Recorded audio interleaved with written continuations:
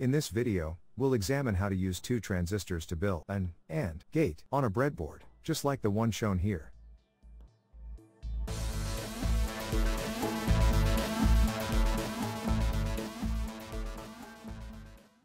Welcome to Electronics for Absolute Beginners.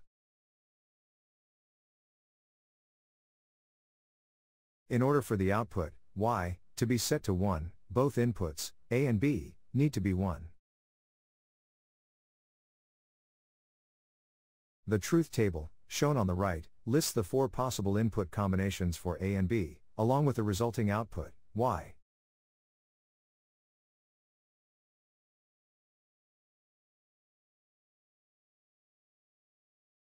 Only when inputs A and B are both true, is the output also true.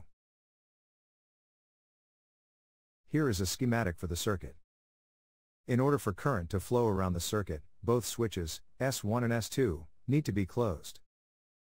This then switches on the two transistors, T1 and T2. Which, in turn, switches on the LED. When built on a breadboard, the circuit should look something like this. If you want to study it, pause the video now. And here is the circuit working. Thanks for watching. If you enjoyed this short video, please be sure to give it a thumbs up. And why not subscribe to our channel, to see loads more simple circuits you can build on a breadboard.